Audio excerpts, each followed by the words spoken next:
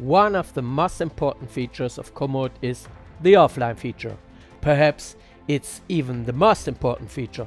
Therefore, you should definitely take a look at the following guide, because I will explain everything about Komoot's offline feature.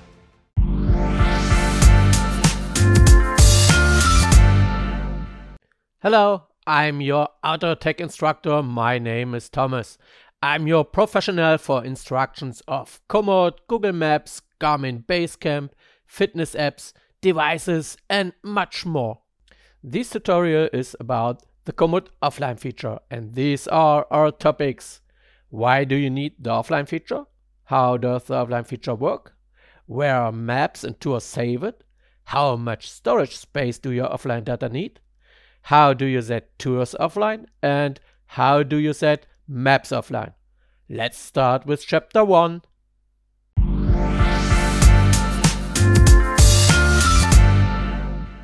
Do you need the offline feature? Let's talk about it first. Komoot needs an internet connection to refresh your map during navigation during a trek. So if you lose your internet connection, Komoot can't refresh the map. An example, if you want to zoom in or zoom out and you lost your internet connection, the map cannot be refreshed. So, and also if you have a restricted data volume in your internet contract, in your mobile contract, you can save this data volume when you set your tours and maps offline. So Komoot do not need an internet connection to refresh the map. It takes the map or the tour from your device. So this is the reason why you should use the offline feature.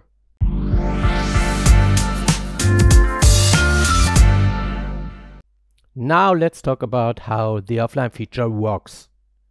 Should you use an offline tour? Or should you use an offline map? Or should you use both? It depends on what kind of user you are. And now I'll explain the difference between an offline tour and an offline map. I asked the Komoot programmers about this, and their answer was that in offline tours only part of the map to the left and the right of the path is set offline. They call these areas tiles. So if you leave the tour from this area, the map can no longer be loaded if you are offline.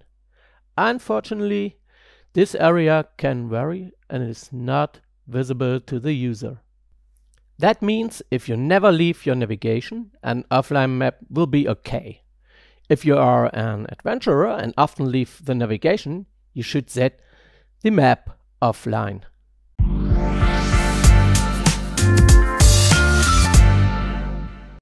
And this is the end of our theory. Let's get in practice. If you are a newbie or you are an unskilled user, and then you do not need to change anything, Komoot will set this automatically. But if you want to use your own settings, then go to your user profile and then go to your settings. It's on top of the screen in the middle. And then go to settings and offline maps.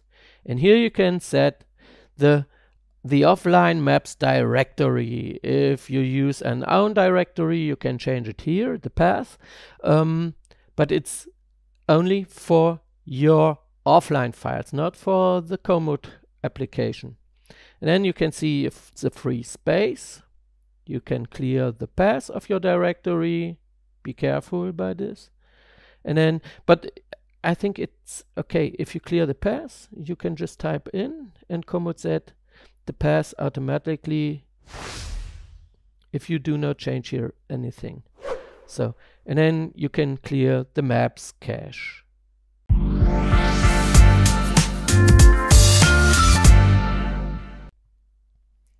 And now let's have a look at your used storage.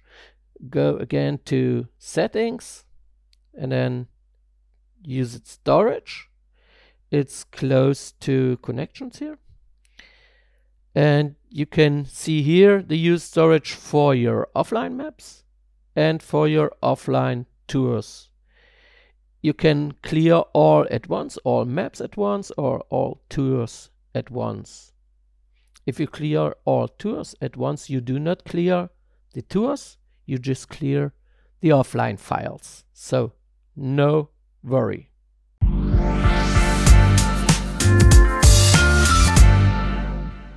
How to set a tour offline. Go to your Planet Tours. So you can only set Planet Tours offline. Go to your Planet Tours, choose a tour you want to set offline. And here in the middle you can see Store for Offline Use. You can only set tours offline if you bought the region or a region package or the world package, the whole world, or you have a subscription to Komoot Premium. Maps you don't own, you can't set maps or tours in this region offline. So now tap the slider Store for Offline Use, and then Komoot will start downloading the tour. You will get a notification if you don't use Wi-Fi. You can start if you want, but you can turn on your Wi-Fi. A tour do not need so much storage to save.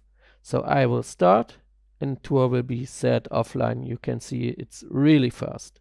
And now if you're inside the tour, you can see the tour is offline by the green slider. You can set it back to not stored offline.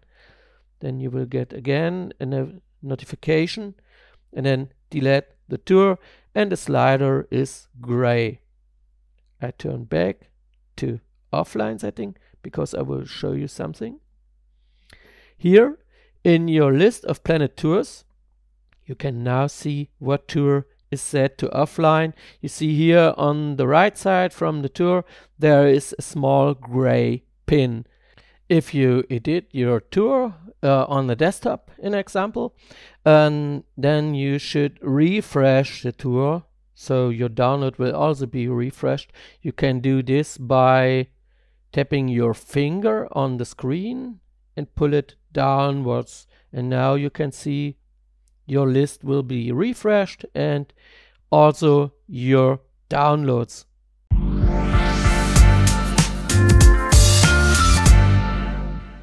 So now we will have a look how to set maps offline. Go to your start screen or to your profile in the Komoot app, and then you have a look at the bottom menu. In the right corner there is a premium button. It's only for premium subscriptions, and if you don't have a premium subscription, you will see there a region button. So tap this, and then the last menu is offline maps. And here you see all offline set maps.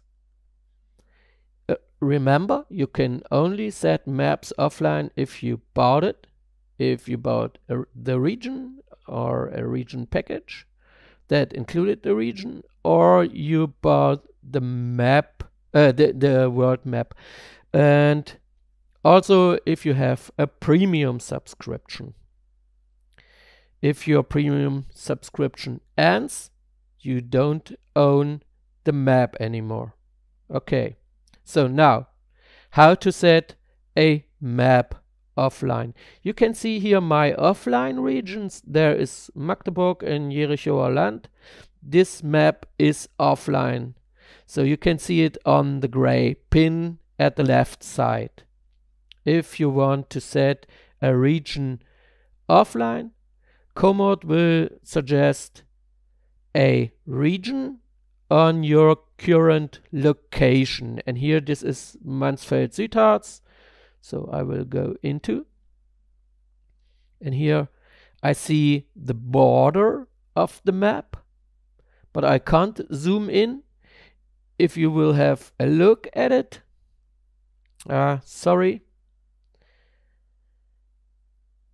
if you will have a look at it, I recommend to use the browser on the desktop. And there you can also look for regions, but you can't set it offline there.